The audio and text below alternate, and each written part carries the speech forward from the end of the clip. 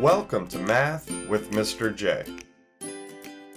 In this video, I'm going to go through an example of how to find a percent of a number. Let's jump into our example where we need to find 80% of 115. Now remember, all we need to do here is change the percent to the decimal form and multiply.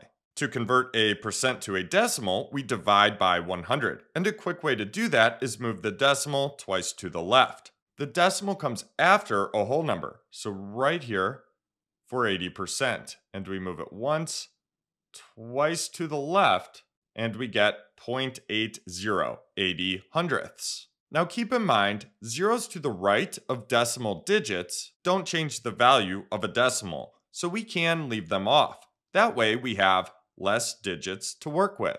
For example, 80 hundredths, 0.80, is equivalent to 8 tenths, 0.8. So let's use 0.8, 8 tenths. Now that we have our decimal, we multiply. So we need to do 8 tenths times 115. And remember, when we multiply decimals, we can take any decimals out and then place the decimal into our answer at the end. So we can do 8 times 115 here. But I'm going to put the larger number, 115, on top. So let's do 115 times 8. 8 times 5 is 40. 8 times 1 is 8, plus 4 is 12. And then 8 times 1 is 8, plus 1 is 9.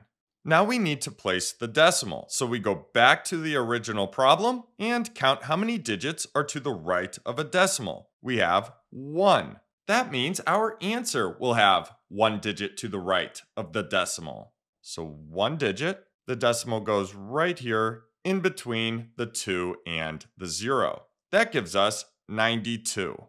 That 0 to the right of the decimal doesn't change the value of anything. We have 92 either way, so we can leave that 0 off.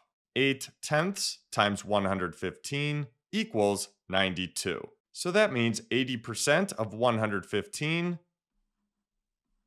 is 92. So there you have it. There's how to find a percent of a number. I hope that helped. Thanks so much for watching. Until next time, peace.